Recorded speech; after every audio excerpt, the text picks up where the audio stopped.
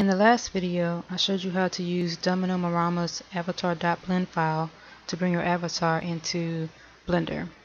In this video, I'm going to show you how to use Wiz Daxter's plugin to do the same thing. So this is my preferred method of working with the avatar using Wiz Daxter's plugin. I can get the avatar into my application with less steps and way more efficiently. You can get a free demo of the program from his site right here, wiz-bg.blogspot.com, and he has some different varieties of the plugin. You can download the demo right here.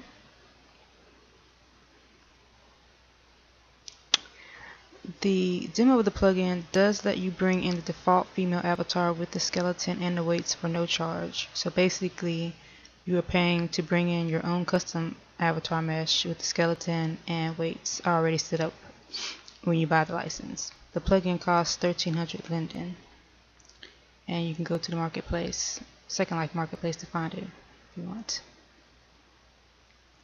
Alright. He sells a version for 2.49 and 2.58, which is the latest version of Blender as of the taping of this video. So first I will demo bringing in the default avatar with the plugin. After you install the plugin, go to File, Import, Second Life Avatar Shape, select Avatar, Default Female Mesh,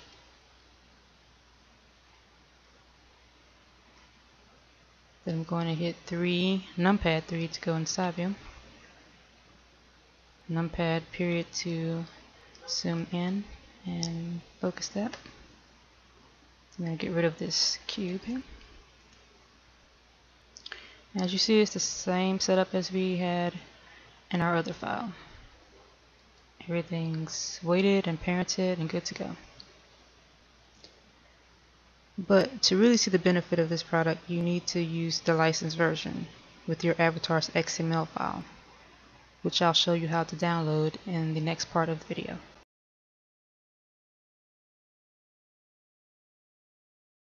Now I will show you how to download the XML file that the plugin needs to bring in your custom avatar.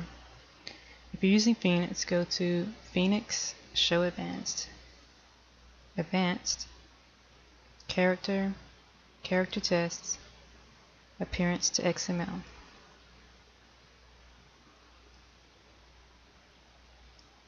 Go to your viewer's installation folder and then go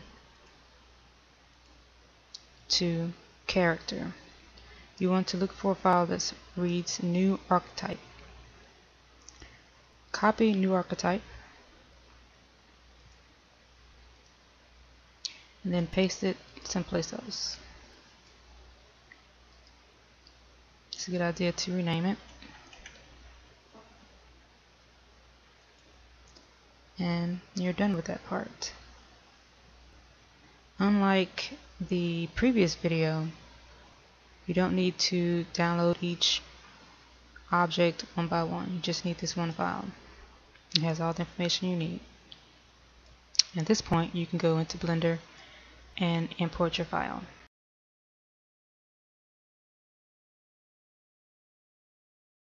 Now let's import our custom avatar file. Go to File, Import, Second Life Avatar Shape, select Avatar, and this time you want to load XML shape. Browse to your file,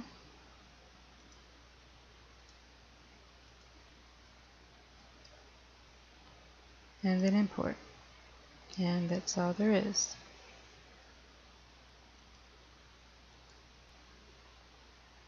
Now I want to show you how to do this in Blender 2.58.